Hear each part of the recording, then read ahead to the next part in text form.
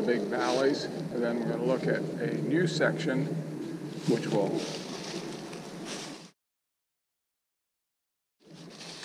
and we're starting here right past the grassy section, and what we're going to do is basically eliminate the grassy section on top, which is only probably 50 feet, and then we're going to add all of what you're going to see now. And plus, this is not completely finished. This Carla and I have worked on it, and I'll probably have a couple more days worth of work to go on this one.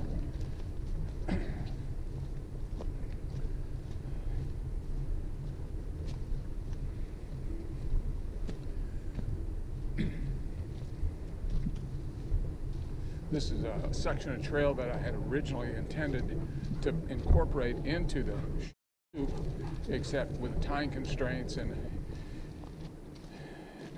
building season kind of ran out. I went ahead and did a shortcut, so now we're putting this back in. Since we're working on the whole Cahokia Adventure system, is kind of the goal, which is really a big goal to get done this year.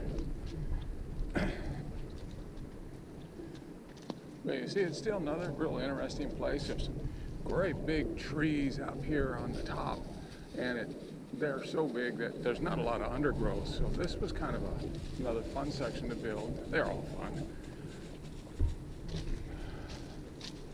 But it's got a lot of view up here.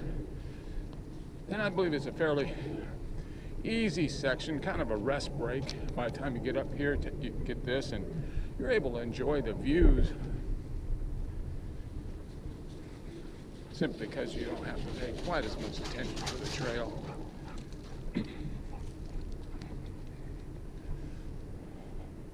We dug all this yesterday, just Carla and I.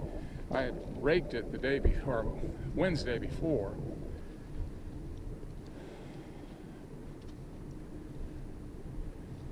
And we're coming out at the point here, and this is overlooking a lot more of the adventure trail. The creek down at the bottom is really pretty sight up here.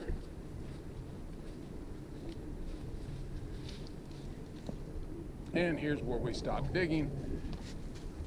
And you see this neat tree. Go on a little bit. We're way out at the point here, and we'll start looping back to that grassy section.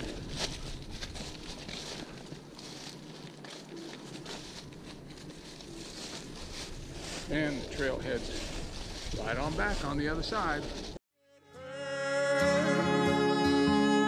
See, Mama never told him there's a devil in me.